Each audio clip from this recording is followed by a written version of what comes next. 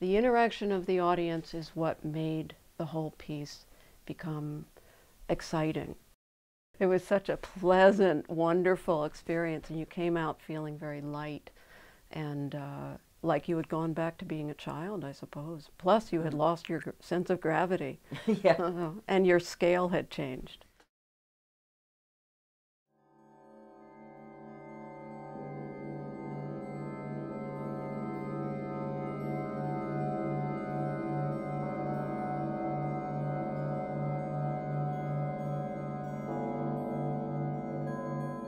I love the shirt because it reminds you of shelter. It's a doorway that you can enter into.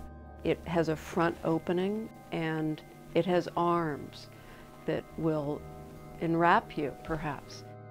It's a wonderful, wonderful shape for an absent human being or an absent God or an absent being, but it's very warm and benevolent.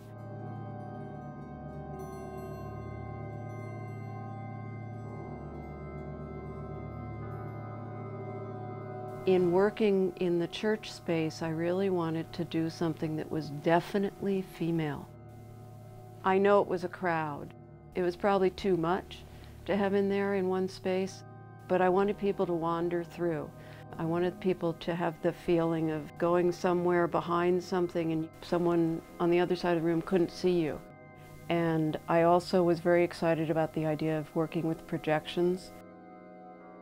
At some point, the church and the ladders, which were all over the place for Kate to hang things, they were everywhere, these gigantic ladders, and it reminded me of Moby Dick, because there's a scene at the beginning of Moby Dick of the whalesman's chapel or the fisherman's chapel in which the priest climbs up to his pulpit by a rope ladder, and the garments were huge and white. But the other part is that Woody was helping us a lot. He is part of the Women's Studio Workshop. There was this whole beginning of working with boats that Woody brought in.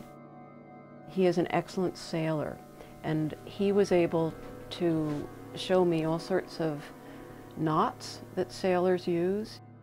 That made it possible for us to think about viewers coming and pulling ropes and becoming sailors, and then making these sails move, and then the moment that these garment sails began to move, they started making sounds like they were cracking in the wind. They would go louder and then they would go softer.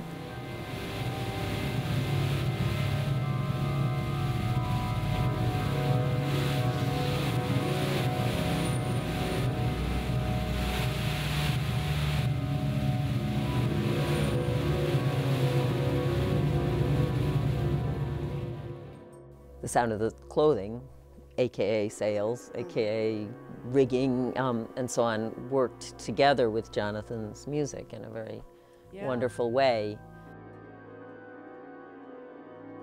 And what he worked with for this project was the sound of bells, organ.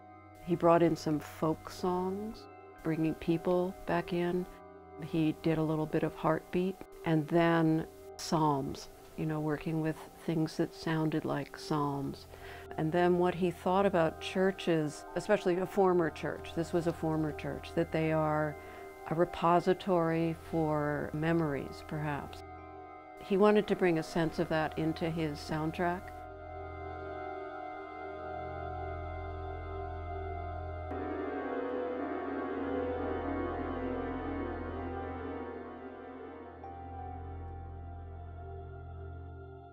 It was a matter of us creating these 3 different layers, putting them together, and then offering, this is a place that you can come into.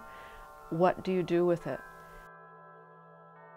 The interaction of the audience is what made the whole piece become exciting.